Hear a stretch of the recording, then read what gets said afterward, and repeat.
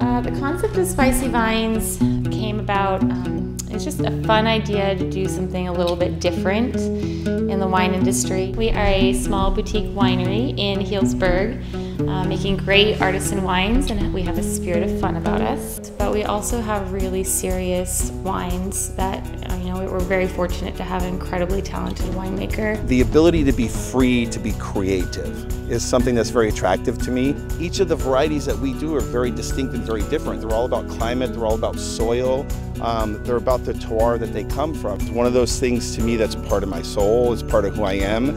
And I think a lot of times when people taste our wines, they say that. I'm passionate to share my love for life and my love for wine.